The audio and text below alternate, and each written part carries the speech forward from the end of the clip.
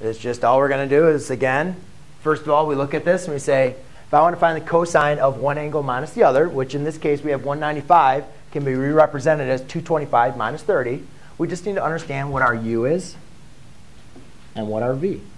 And now we need to understand, well, how can we evaluate for the cosine and sine of u and v? So I need to look at my unit circle, and I need to know, where is the angle? Well, first of all, the angle is 30 degrees. It's right there. Now, the main important thing I want you guys to understand about this is it says u minus v. Therefore, this is 30 degrees. It's like this. Put them in parentheses. So it's not negative 30 degrees. We're not going to evaluate for negative 30. All right? We're evaluating for 30 degrees because it's u minus v. That means u is 225 and v is 30. You guys understand? See how the difference? It's u minus your v. Oh, okay. Hannah. There goes to Hannah. Then we need to go ahead and picture out where is going to be 225. Well, we know halfway around a circle is 180 degrees, right? Mm-hmm. And so then to go to 225 is going to be an extra 45 degrees. Going down there. So that angle is going to be negative square root of 2 over 2, comma negative square root of 2 over 2. Whereas this angle is going to be the square root of 3 over 2, comma 1/2. All right?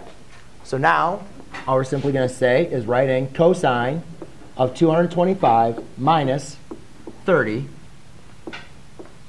equals the cosine of 225 degrees times the cosine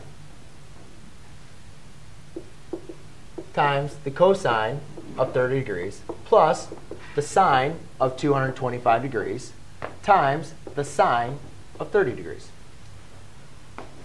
All right? And since we kind of already wrote in what each one of these points are, we just need to really evaluate by using the x and y coordinate for each one. So the cosine of 225 degrees is going to be negative square root of 2 over 2. The cosine of 30 degrees is going to be the square root of 3 over 2. Plus the sine of 225 degrees is going to be a negative square root of 2 over 2. And the sine of 30 degrees is going to be 1/2. So now let's multiply across. So we get negative square root of 6 over 4 plus or minus the square root of 2 over 4. And again, what we notice is we can just factor out our common terms. So our factoring out our common terms is going to be a negative square root of 2 over 4, which is going to leave us with a square root of 3 plus 1. Okay, and that's your final answer. Ta-da!